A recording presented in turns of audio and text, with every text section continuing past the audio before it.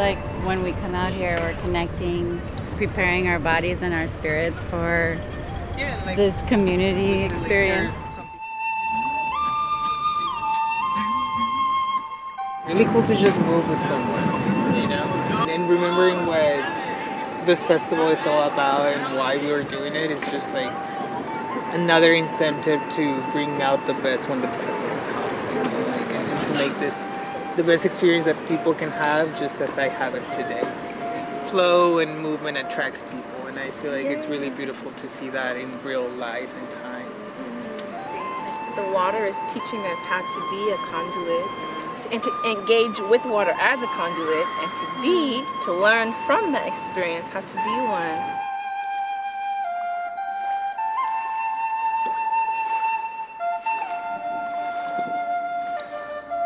Water is life, water is love, water is heart.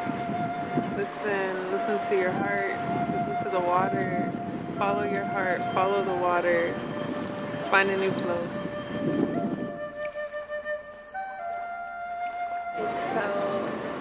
All of the forms that water can take and flowing in and out of each other, like the transition between those forms is like what I found particularly beautiful.